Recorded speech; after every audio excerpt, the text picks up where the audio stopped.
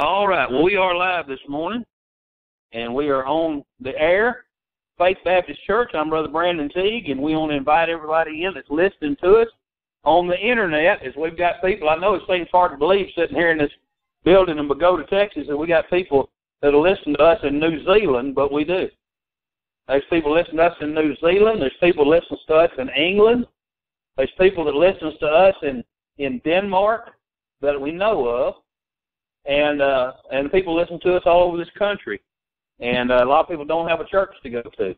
And they're looking for a church that preaches the truth, and that's what we aim to do this morning, is preach the truth. Luke chapter 10, verse 17, verse through 24. Let's read this morning.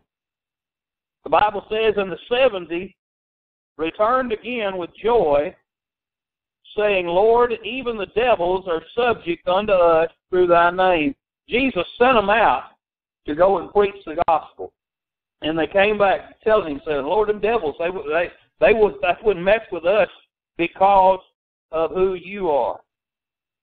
Do you see that? It's because of who you are. He said, they're subject unto us through thy name. Because we are servants of the Lord Jesus Christ, the devils couldn't overrule us. And he said unto them, listen to this, I beheld Satan as lightning fall from heaven. The Bible tells us over in Isaiah chapter 14, verse 12, I believe it is, if I didn't get that backwards.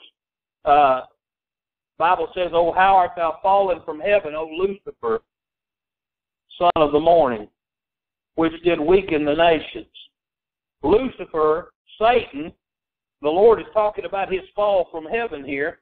And he said, Behold, I give unto you power to tread on serpents and scorpions and over all the power of the enemy, and nothing shall by any means hurt you.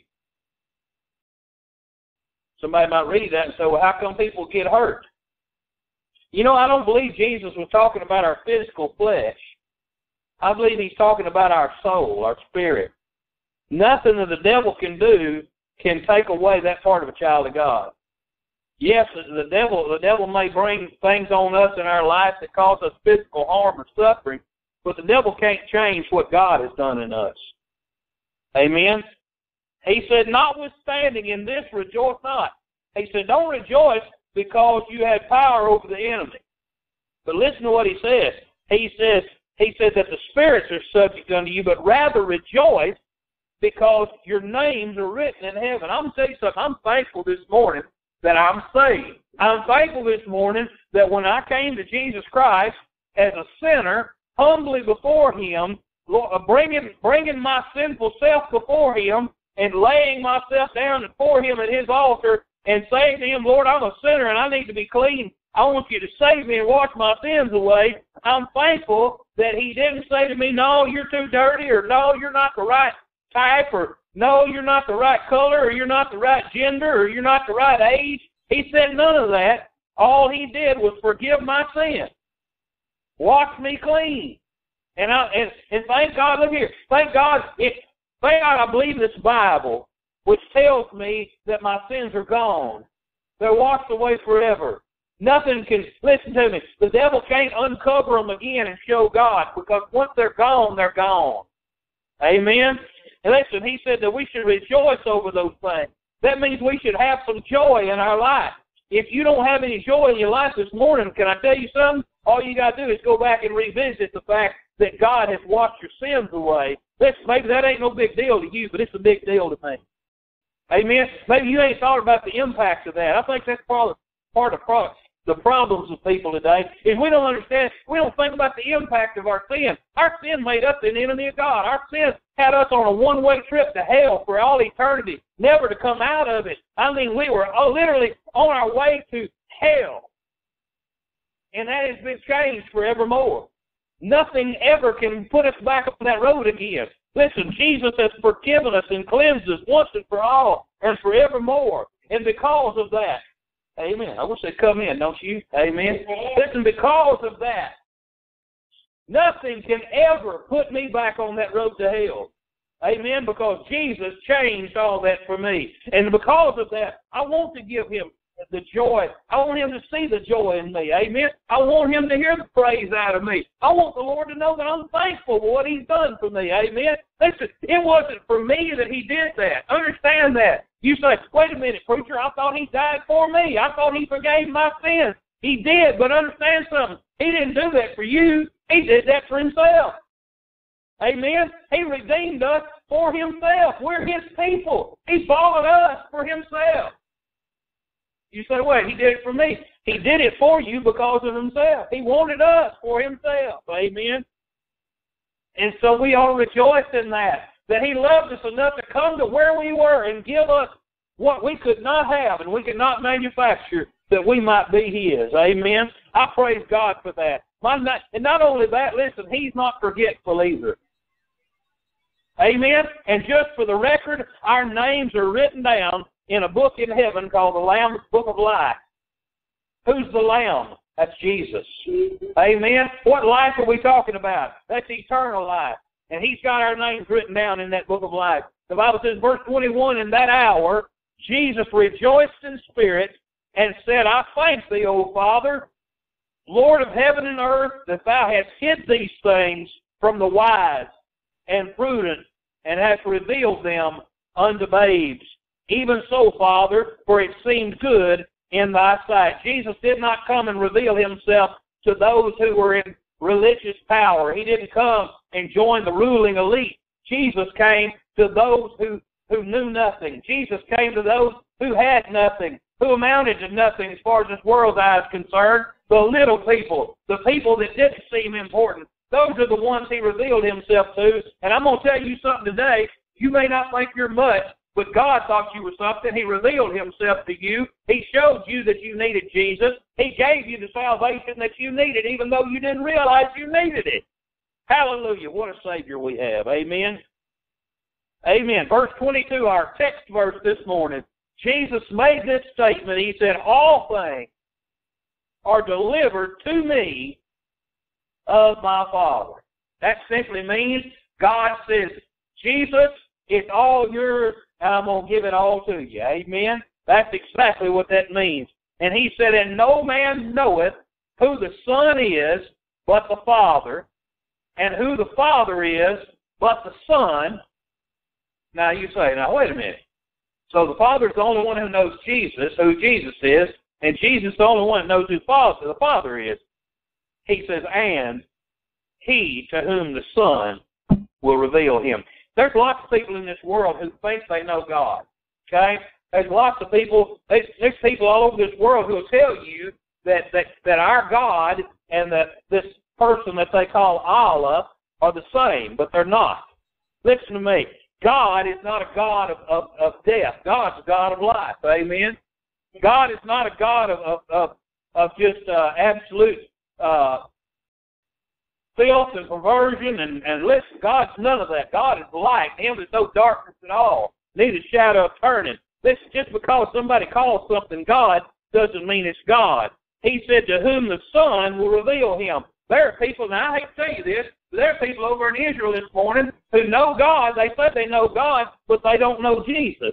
And they can't know God unless they know Jesus, because Jesus said, I am the way, the truth, and the life. No man cometh unto the Father but by me. And if you reject Jesus, you can't find the Father. There is no coming to God the Father but through Jesus Christ, the Son. He says he has to reveal him. Amen? And he said, and he turned unto him unto his disciples and said privately, blessed are the eyes which see the things which ye see. And I want to say to you this morning, blessed are your eyes because you see the things that you see. He said, for I tell you that many prophets and kings have desired to see those things which ye see, and have not seen them, and to hear those things which ye hear, and have not heard them. And I'll say that to you again this morning. Sitting around here this morning in this building, I want to tell you that you don't realize how blessed you are. There have been people that were for hundreds and hundreds and thousands of years who looked into these things to find out, tried to understand these things, but could not. And you and I have it right in front of us. Why? Because of Jesus. Because the Lord Jesus has revealed to us who the Father is. Amen? Everything that has been done is done for Christ. Amen. All things are delivered to me of my Father. Let's pray. Father in heaven, help us this morning as we meet together. Lord, as we study the Scripture, as we dig into it, Lord, I pray, Father, for each one that's come this morning, Lord, that you'll grant to us understanding above all things. Lord, I pray that you touch our hearts and open our understanding of these things. Lord, I pray for the young people in here this morning. Lord, that the reality of the things that we're talking about, Lord, that it would appear before their mind's eye. Lord, that they'd see it. Lord, that it would sink in, that they'd have, as Jesus said, ears to hear. Lord God, that it become real to them. Father, that they understand their purpose and their place in this world. Lord, that we all do. Lord, each one that listens in this morning, that we might understand our place and who we are to you, Father, and what you want from our life. Lord, help us realize, Lord, that we're here for you. And, Lord, I pray, Father, that we'll live accordingly. Give us the grace and the power to do so. Lord, we can do nothing without you, Jesus. We praise you and we give you glory. We thank you now in Christ's name. Preach the message through me, your servant, this morning. Holy Ghost, take control of me. Just fill me and use me. Pour me out for Christ's sake. In his name we pray. Amen. Amen. So, again, all things are delivered to me of my Father. That's what Jesus told us. And so God has given everything to him. Amen. I want you to turn in your Bible to John chapter 15 this morning. John 15. We're going to turn a few places this morning as we look at this message. That it's all for him. All for Jesus. Everything is for him. We are for him. Amen. And when you say for him, I don't mean, hey, we're rooting for him. Listen, he's the King of Kings. He's the Lord of Lords. Amen. He's done conquered death. Amen. He's conquered sin and death. He's sat down. His work is finished. Amen. I don't mean we're for him like we're for a sports team. I mean all things are for his use. All things belong to him. Everything is for his purpose. All things work together for good to them that love God, to them who are the called according to his purpose. Amen. It's all for him. John chapter 15 this morning with me. I want you to know that we are here for him, listen to me, as branches to bear fruit for him. Let's look at it. John chapter 15, Jesus said, I am the true vine, and my Father is the husbandman. That means God the Father is the farmer. Amen. That's what it means. Hey, Jesus said, I'm the vine, and my Father's the farmer. Amen. Every branch in me that beareth not fruit, he taketh away, and every branch that beareth fruit, he purgeth it, that it may bring forth more fruit. I thought about that a lot of times. And all of us in here probably at one time has raised tomatoes. Most of us, not everybody in here has. But when you're raising tomatoes, first thing I learned about it is when you see a tomato vine, branches coming out, when they start growing, any of them that doesn't have any blooms on them, you can break them off because they're not ever going to produce any tomatoes. And all they're going to do is take up space and take up the energy and take up all the water and everything else, and they're not necessary because they're not going to bear fruit. And so the more of those you get out of the way, the more fruit you're going to bear.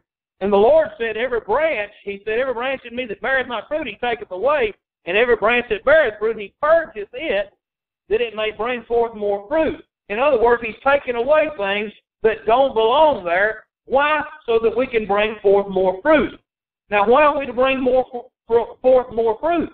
Because the Lord deserves it. That's why. Amen. Jesus died and shed his blood on Calvary so that the world might be saved through him, and yet the world is not being saved through him. Why is that? That's because we're not bearing the fruit. You and I are to bear the fruit. You and I are to produce the fruit. You and I are to reach the lost. You and I are to preach to the lost. You and I are to teach the lost. Amen. And let him draw them and let him bring them to Christ. But you and I are to bring the message to the lost. All right, verse 3 says, now you're clean through the word which I've spoken unto you. Abide in me. That means spend time with God. Every single day you live, get to know him. Get to know what he wants. Get to know what he desires from you. Get to know what he has for you. Get to know the promises he's made to you. Get close to Him. Abide in Him. And He said, in me and I in you. As the branch cannot bear fruit of itself, you can't be religious and please God. That's what that means. You can't manufacture what God expects on your own. You cannot. He said, the branch cannot bear fruit of itself except it abide in the vine. No more can ye except ye abide in me. You can take one of them tomato branches off that vine, Mr. God, and take it, and it's got blooms on it, maybe even got a little green tomato on it. You break it off and say, bring it out and say, look what I got. It ain't going to make a tomato. Amen? It's got to be in the vine. If it's going to receive the things from the soil, if it's going to receive everything that it needs to produce, it's got to be in the vine.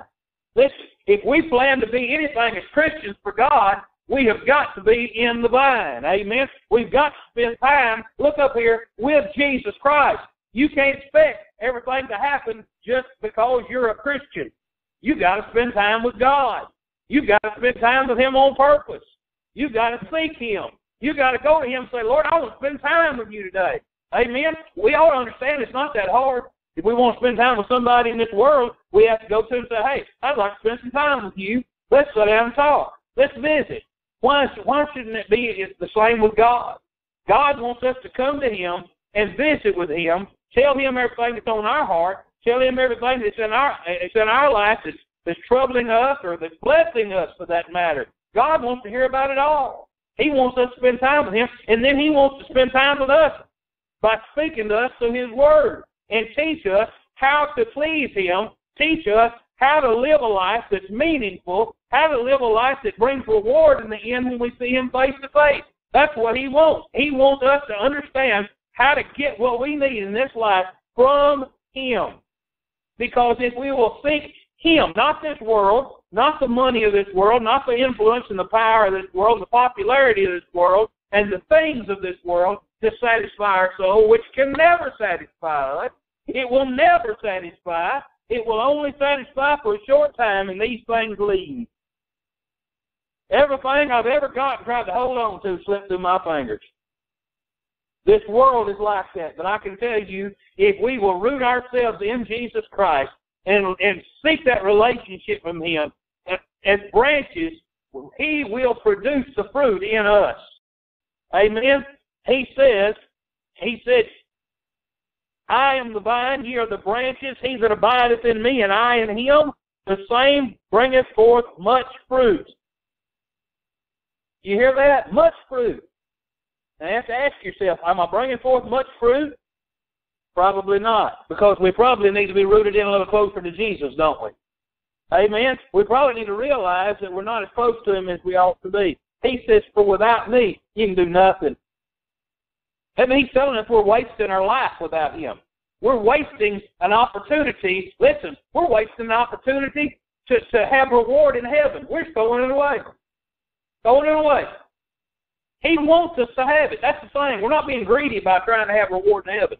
God wants us to have it. He urges us to have it. But the only way we're going to have it is if we have a relationship with Him now, and we seek to please Him now. All right? I'm going to skip down to verse 8 so I can hurry up and get on this message. But he says, herein is my Father glorified. This brings God glory. What does? That you bear much fruit. So shall you be my disciples.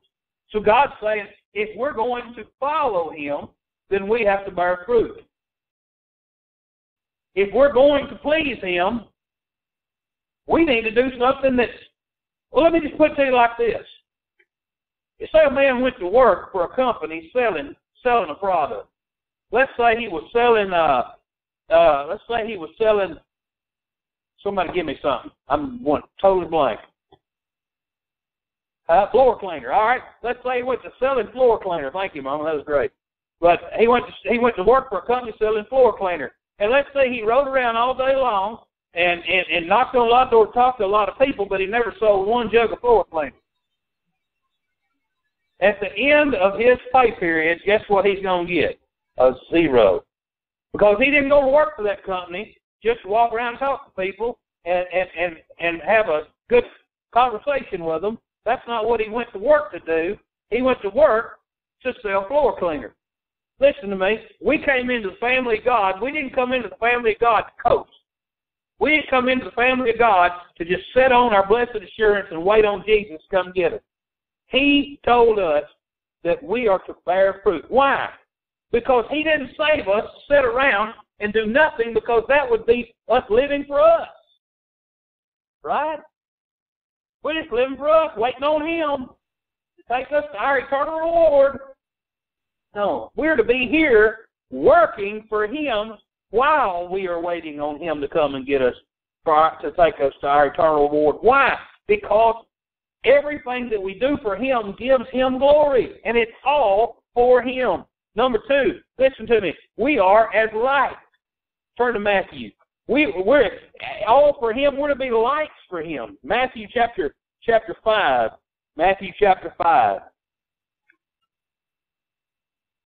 Verse 14. Here in the Sermon on the Mount, Jesus said to those who came seeking after Him, those who were His disciples, He said to them, He said, "Ye are the light of the world. A city that is set on a hill cannot be hid." If you're driving across the desert and you come up on a city that's up on an elevated plain and all the lights are up there up on top of it, you can't hide from it. It won't hide from you. It's there. It'll be a bright light in the middle of vast nothingness. There's no way to miss it. I mean, it's there. It's shining before you. You go out at night in the countryside and look up. It's impossible to miss all them stars over your head. Amen. They're so far away, don't nobody know how far away they are. But yet you can't help but see them if the sky's clear. Lights shine. They draw attention. Especially against the black sky at night. Jesus said, "Ye are the light of the world." I don't think I have to express to you too hard how dark this world is. It's dark. It's pitch black darkness. This world is in love with wickedness. This world is cheering for iniquity. This world is sick. It's upside down. Everything's turned on its head. We're living in what used to be called a dystopia. That's a world where everything is wrong and mixed up. That's the world we live in today in 2016. Everything is darkness. So in this vast darkness, if you and I would draw near to God, if you and I would put down all of the things that keep us from coming to Him and putting ourselves at His throne and under His mercy, coming with humility in us and realizing how much we so greatly need God. If we would come and put ourselves at His mercy and say, "Oh Lord, I live in a dark world. Oh Lord, I live in a world that's so filled with sin. And Lord, I don't want to go through this world and let this world put out the light that You've lit in me. I don't want it to be covered up." You see here in verse 15, He said, "Neither do men light a candle and put it under a bushel." He's talking about a basket, a bushel basket. You light that candle, and then you put something on the top of it, can't nobody see it shining. He said men don't do that. They put it on a candlestick, and it giveth light unto all that are in the house. Folks, we're living in this old dark world, and if one of us would just get on fire for God, "Lord, lighten my darkness. Lord, please." Can I tell you something? Here's where the source of the fire comes from, right here in this book. If we get in this book and we get close to God, listen, we'd be like Jeremiah, talking about His word like a fire shut up in my bones. Our God is a consuming fire, the Bible tells us, and if we'll get near His presence, He will light our soul on fire. And if He lights our soul on fire, we will shine for Him.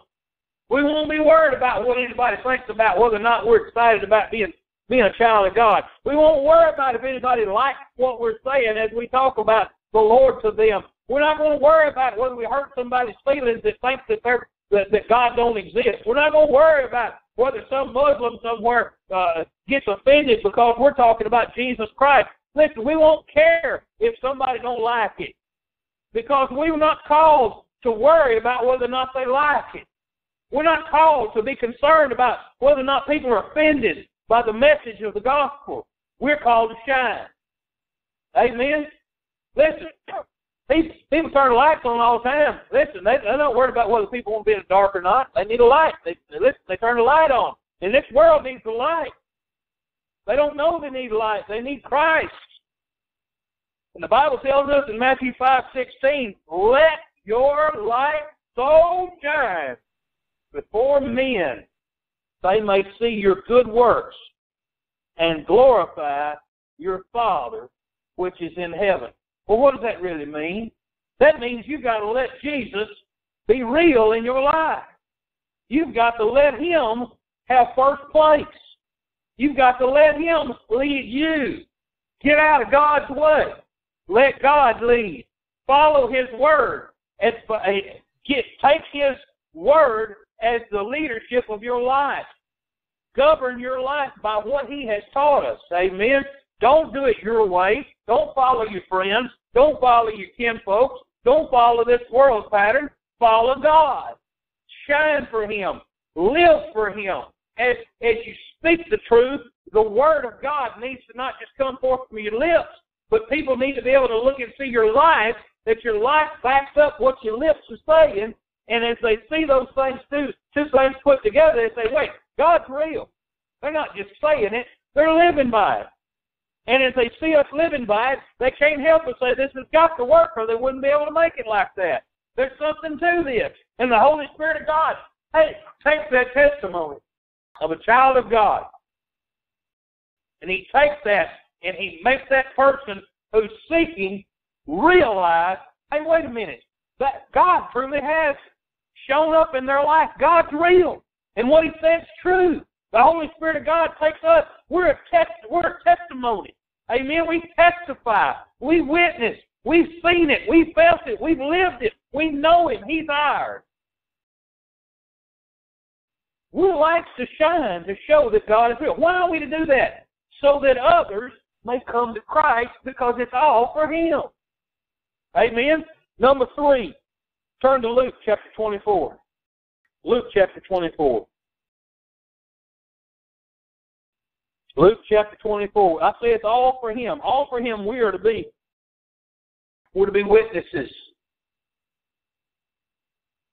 I know I just covered that, but let's look at it in Scripture. Luke chapter 24, verse 46 through 48. Luke chapter 24, verse 46 through 48. And said unto them, thus it is written, and thus it behooved Christ to suffer and rise from the dead the third day, and that repentance and remission of sins should be preached in His name among all nations, beginning at Jerusalem, and ye are witnesses of these things. Now, folks, let me say something to you right now. There's lots of people in this world who are trying to preach Christ, but you know what? They're leaving out part of the message. He just told us the message there in verse 47. He said, and that repentance and remission of sins should be preached in His name among all nations. But yet there are people who are preaching, God sent Jesus, Jesus died for sinners, and anybody that wants Him can come and pray a prayer and ask Him into their heart. Sounds like that's the gospel, but wait a minute, hold on. Hold everything. Why are they coming? What are they coming to get? See, I think a lot of people are told, come to Jesus, get salvation, come to Jesus, ask Him to be your Savior, and they don't even understand what a Savior is. There's lots of people that have been told to ask Jesus into their heart. They don't even understand what they're doing. The Bible says that repentance and remission of sin should be preached. Repentance means you have got to turn to God. You have got to realize that you're sinning against a holy and righteous God, and you must realize that that sin is what's separating you from God. That sin is what makes you the enemy of God. And once you realize that, you got to turn to Him from that. You can't keep going on your way and ignoring God. Turn to Him. He's your only hope. Repentance means I can't go my own way and find God. I have to turn from my way and turn to God. And the only way that our sins can be remitted or blotted out or forgiven is to have the one thing that can do that, and that's the blood of Jesus. And the Bible says you're witnesses of these things. I'm a witness. I witnessed it. November 1st, 1975, I witnessed it for myself. I witnessed it when I knelt in prayer and I called upon the name of the only begotten Son of God. I witnessed it when the burden of sin was lifted off of me and I knew that I had been forgiven. I witnessed it that night. Amen? How many of us in here have witnessed that same thing? Okay? You know what? Then that means every one of us in here have an obligation to tell others what happened to us. That's what it says. He said we should preach it everywhere. Wait a minute, I'm not a preacher. You don't have to have a degree from a Bible college to be a preacher. I don't have a degree anyway. Didn't want one. Listen, you don't have to have a suit and a tie. I ain't got one on this morning. Amen? You know, I'm not a pastor of a church. You don't have to be a pastor of a church. Listen, every one of us are called to be witnesses. There is nothing in these passages of Scripture saying anything about pastoral credentials. It's talking to believers. The Bible says ye are witnesses of these things. What did Peter, James, and John say when they were out doing the very thing that God is telling us to do here? They were out doing it there in Jerusalem, and the religious people found them there, and they brought them in before the religious court, and they said, these guys are out here preaching and teaching Jesus Christ, and they took them, and they tied them up, and they whipped them, and they told them, don't you ever go back out there and do that again. And what did they say before the appointed religious governmental officials of the day who were in charge and in power, who told them not to do it anymore, told them you're breaking the law? Did they say, oh, well, we better obey the law of the land? Okay, we won't say anything else. No! They looked them suckers right in the eye. They looked at them greedy eyeballs and they said, we cannot but speak the things which we have seen and heard. In other words, it doesn't matter what you say, fellas. We're going to be witnesses anyway because it ain't all for you.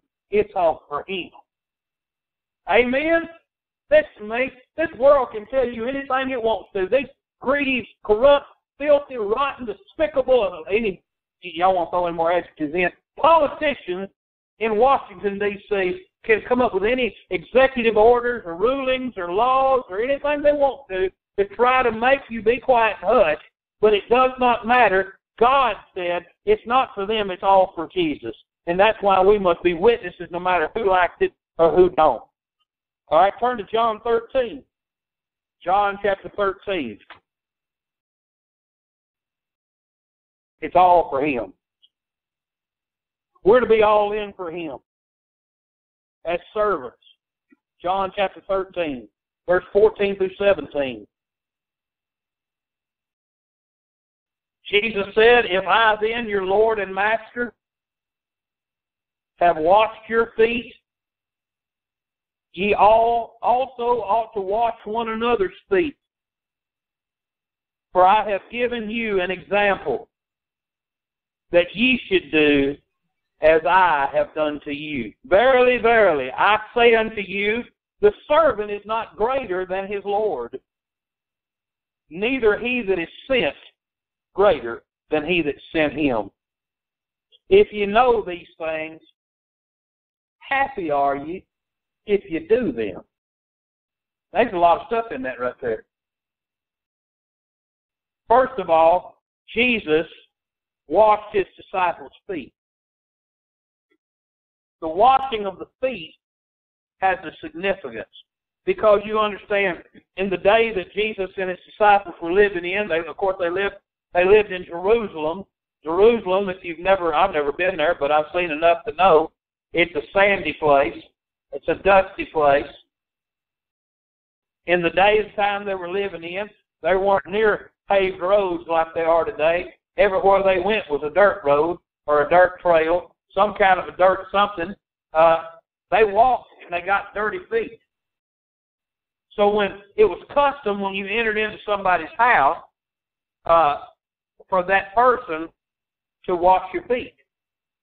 They washed one, and listen, Jesus taught them, they gave them water to wash their own feet, but Jesus washed their feet, and he did so to show them something. Listen, you need to get the filth of the world off of you.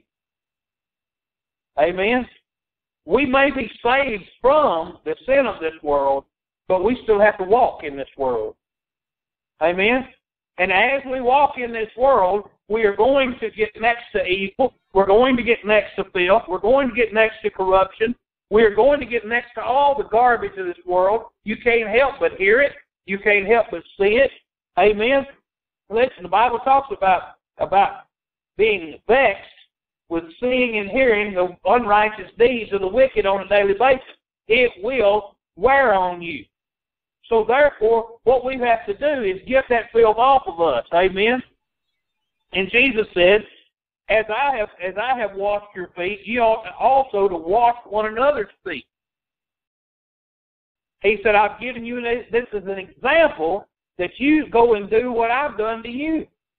So, folks, listen, it's our duty as believers to remind others around us that we are to be clean for the Lord Jesus Christ's sake. Amen? What do we wash their feet with? I know you didn't ask that, but I'll ask it for you. What do we wash? What do we wash something with? The Bible tells us that we're to use the washing of water by the Word. Am I to literally take off Mr. Dodd's boots, his socks, take out the scrub brush and some soap and wash his feet in here today? No, that's not what we're talking about. But you know what? The Word of God will wash. The Word of God, the water of the Word of God, let me just say this. How are you going to do it if you don't read it? How are you going to do what Christ has commanded you to do if you don't know the Word of God? It's so important that we read the Word of God, that we study the Word of God, that we learn the Word of God, that we meditate upon it, that we hide it in our heart so that we're able to use it when needed. Amen? I mean, listen, it would do no good to buy a person who don't know how to use tools, to buy them a big old tool set, and they don't even know the first thing about it. Couldn't do them any good. Listen, it doesn't do you any good to have a Bible sitting on your coffee table that you never open. It won't do you any good sitting there as a paperweight. But if we will get into it and study it every day, if we'll let the Word of God become a part of our life, then when we get around somebody else who's been walking through the dirt of this world, you say, well, how do I know if they need help? You can tell. You know how you can tell? Because the dirt's showing up in their life. Amen? Shows up the way they act. Shows up the way they talk. Shows up the things they allow in their life. God wants us as brothers and sisters in the same family to care enough about one another, to use the Word of God, not our opinion, not our feelings, but the Word of God to instruct, to help, to clean one another. Amen? And the Bible says, if you know these things, happy are ye if you do them. God didn't say, watch out, because some people may not like it. No, He said, you do it. Amen? The Bible says you're happy if you do it. It don't necessarily say they're going to love you for it, because some people get an attitude when you try to tell them anything. But God didn't say, do it for them. God said, do it for me. Amen? You do that for them as you're doing it for me. Amen? Do it. I've set the example. You follow me. Amen? Number 5. Everything's all for Him. Turn to 1 Peter. 1 Peter. We'll get over in just a second.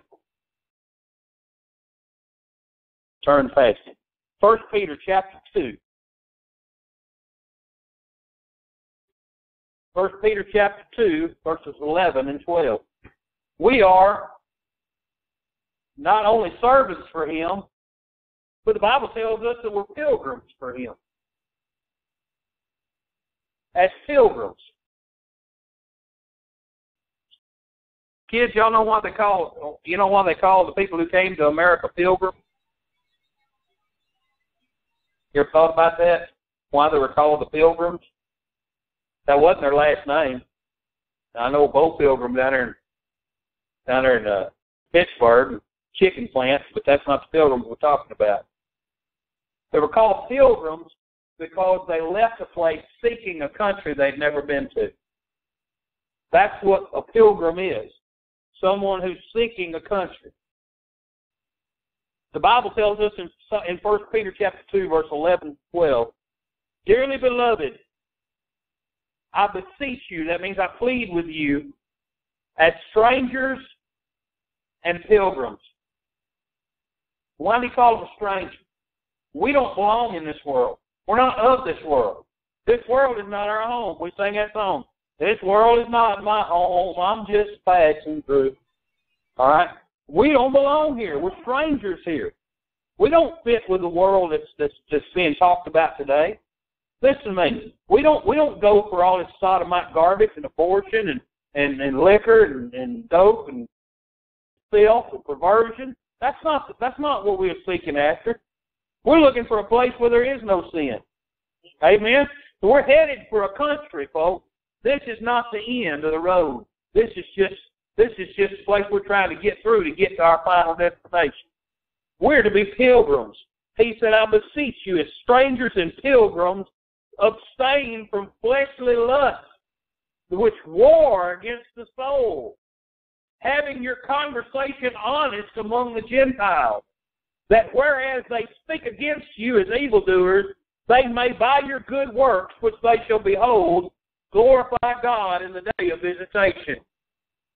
Let me just sum that up by saying this right here. Never wants us to settle into this old world.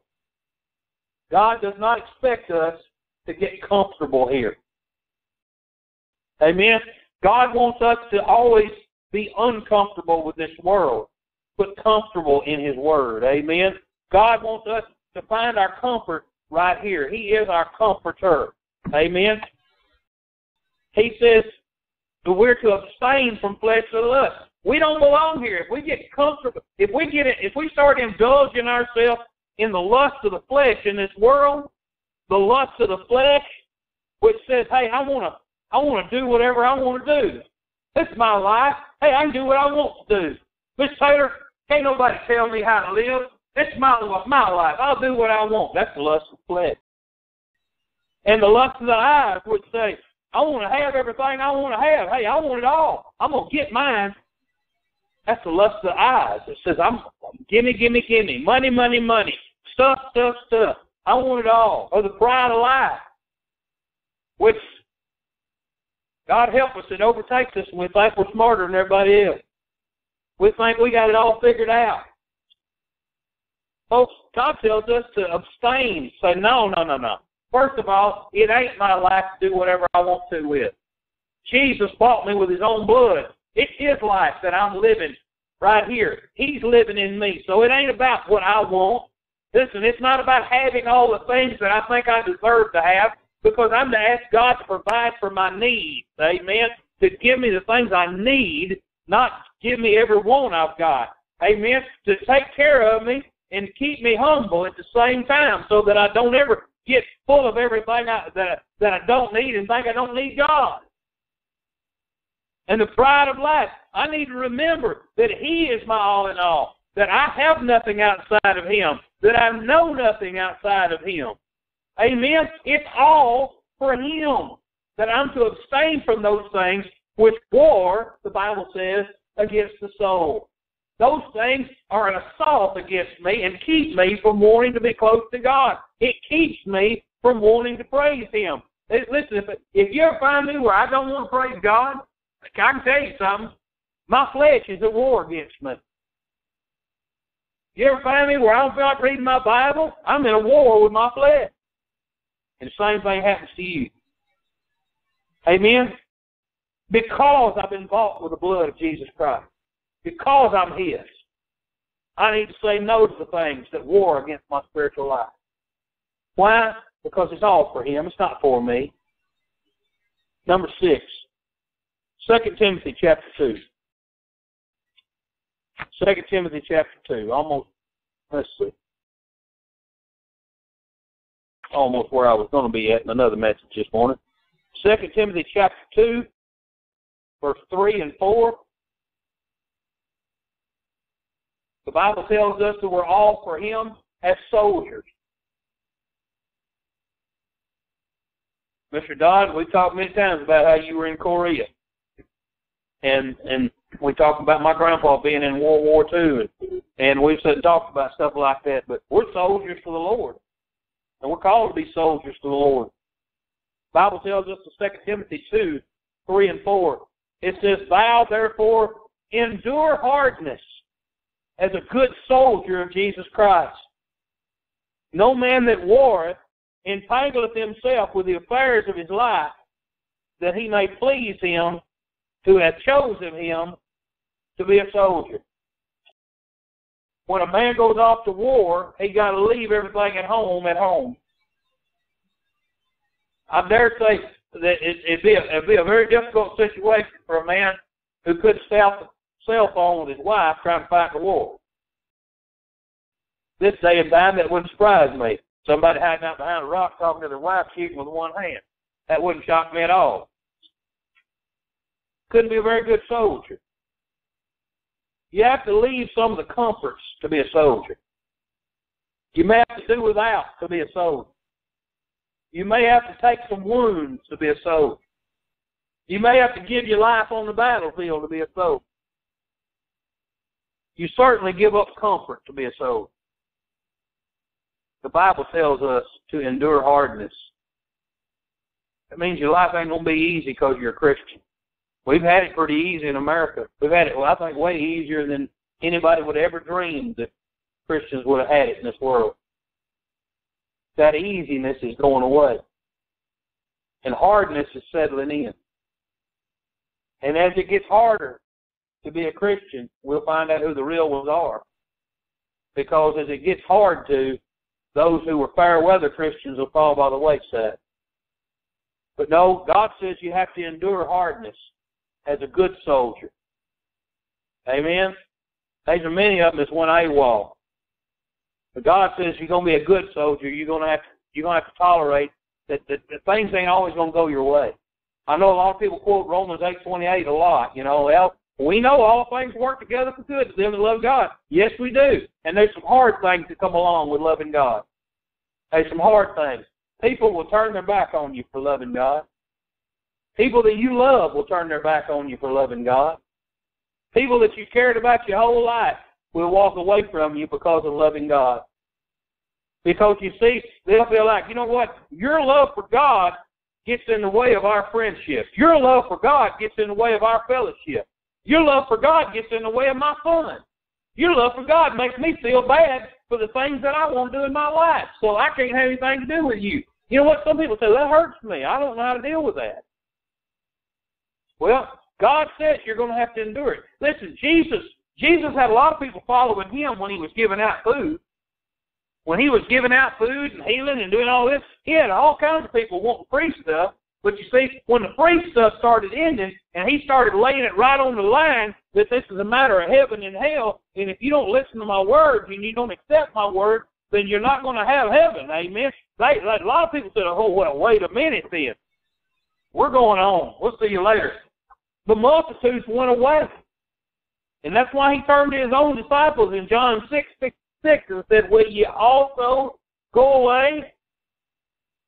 Listen to me. Jesus endured hardness preaching the gospel His own self. We should expect no less. We're going to face hardness. But He says, no man that warreth, and we are in a war. Satan is warring against God's people.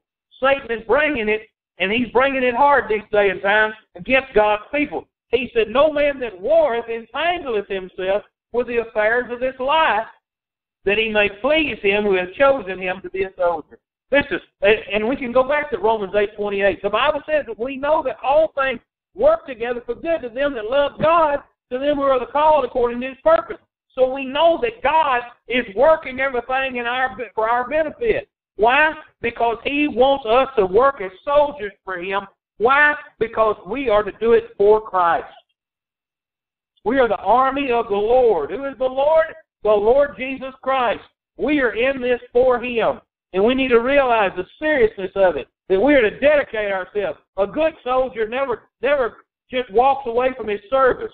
A good soldier, and I'll say this, Mr. Dodd, I hate to keep bringing you up, but you wore that cap in here this morning. What does that cap do? That cap tells of your service. Amen. We don't never forget. We're in the army. We're in the army of the Lord. You ain't forgot that you was in the army in Korea. Hey, listen, just like that. Hey, we honor soldiers in this place. Listen, we ought to honor God's soldiers too. Amen. We ought to encourage one another to keep fighting. We ought to find that brothership, that brotherhood, that kinship, that sisterhood in serving God. Amen. We ought to help that culture along. Amen. We ought to facilitate that culture. We ought to work toward getting other people in this battle with us, because we're here for Jesus. We're not here for us. And lastly, Mark chapter 16, and we'll be done this morning. Mark chapter 16, verse 15 through 20. All for him. All for him. I said we're to be all for him as branches to bear fruit. We're to be all for him as lights to shine, as witnesses to testify, as servants to serve, as pilgrims to abstain, as soldiers to fight, and lastly, as workmen to work for him. Do you know one great thing about working for Jesus? You work with Jesus. Mark 16, 15 and following, he said unto them, stop right there. And I'm going to quote a preacher, one of the famous messages that stirred my heart to serve God. He said, you don't spell go, P-R-A-Y. God commanded us to pray. He told us to pray, but you don't spell go, P-R-A-Y. You don't spell go, C-O-M-E. We're supposed to come to church, but coming to church is not going. We're supposed to pray, but praying is not going. He said, and you don't spell go, G-I-V-E. That's give. You're supposed to give. He said, well, I give to church. Well, he's told us that we're to give out of our increase. But that's not going. You don't spell go, G-I-V-E. He said, well, I sing when we come to church. Well, but you don't spell go, F-I-N-G. We're to come and pray and give and sing, go to church, but you spell go, G-O, and he says, go into all the world and preach the gospel to every creature. That means you can't take the gospel to the wrong person or the wrong place. It's impossible to carry the gospel of the Lord Jesus Christ to the wrong place, into all the world, to every creature. You can't take it to the wrong person. The Bible says, he that believeth and is baptized shall be saved, but he that believeth not shall be damned. Now let me stop right there. Let me park on that for just a second. Because the Church of Christ will say, now wait a minute, it says you got to be baptized to be saved. That's not what that says. He that believeth and is baptized shall be saved, but he that believeth not shall be damned. It doesn't say he believes not and baptized not. The assumption is that when somebody believes upon the Lord Jesus Christ, they'll be obedient and follow him in believer's baptism, identifying themselves publicly with Christ who died for their sins. But there ain't no water in this world that's pure enough to wash sins away. Baptism got nothing to do with it. It's being washed in the blood of Jesus. The Bible says, and these signs shall follow them that believe in my name shall they cast out devils, they shall speak with new tongues, they shall take up serpents, and if they drink any deadly thing, it shall not hurt them, and they shall lay hands on the sick, and they shall recover. And then then after the Lord had spoken unto them, he was received up into heaven and sat on the right hand of God, and they went forward. Notice this. The Lord went up and he sat on the right hand of God. And you know what? That's where he still is. Amen? And the Bible says, and they went forth and preached everywhere, the Lord working with them. God never asked you to do anything that he wouldn't go with you and be your strength and your power while you do it. You might go to work someday for some great big company. Probably ain't likely, but hey, who knows? Somebody in here may go to work someday for some big company, and you'll work for some big boss. But you won't work with the boss, because he's the boss. But you go to work for Jesus. The Bible says you work with him. He doesn't send us out to do his work by ourselves. No, listen, it's important business. It's the most important job in the entire world. President of the United States ain't got no higher calling than you and I have. Hey, listen, the President of the United States can't do the job that you and I do because he doesn't have the Lord Jesus Christ. But I'm going to tell you something. With the Lord Jesus Christ in your life, you can do things greater than you ever dreamed you could. The Bible says that he'll work with you. Why are we to do it? Because it's for him. He left his home in glory. He took off the robe of his deity. He set that aside. Listen, folks, he is God. Jesus Christ is God.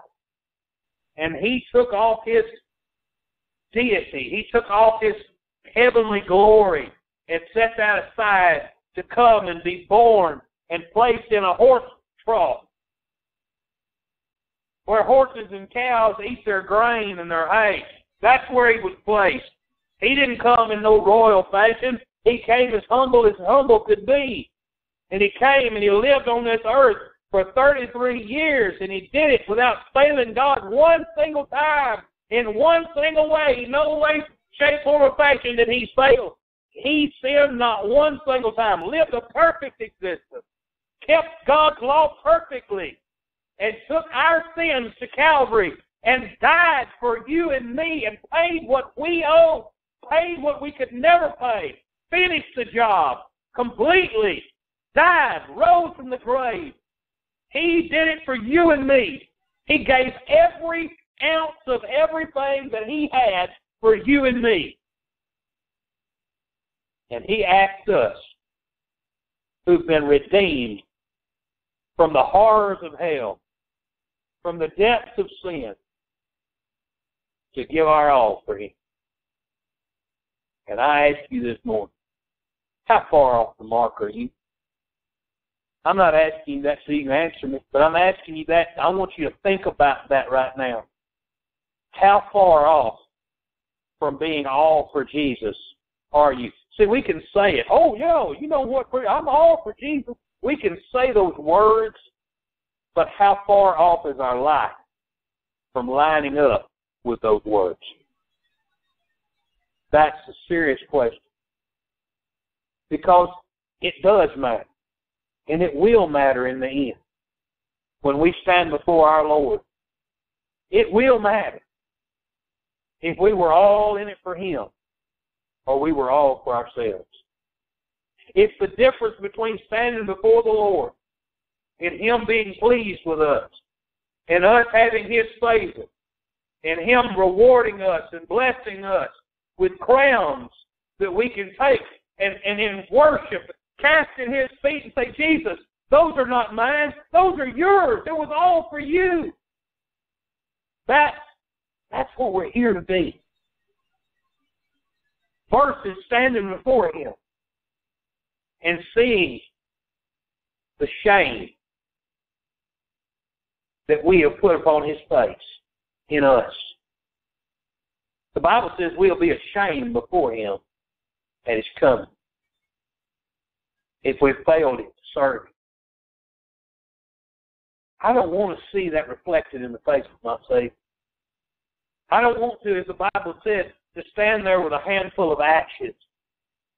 Instead of having reward to throw back in worship at His feet, all I'll have is ashes if I've not given Him all that I am. Oh, please. The Bible says in 2 Corinthians 6:1, we then, as workers together with Him, beseech you also, listen, that you receive not the grace of God in vain. We're asking you, those of us that work for God, we're asking you not to get saved and just live like it don't matter. Don't get saved and live as if it were all about, because then your Christian life amounts to little and nothing. Realize this morning, no matter how bumpy life is, it's going to be bumpy one way or the other. No matter how hard it's going to be, it'll be a whole lot harder without God's help.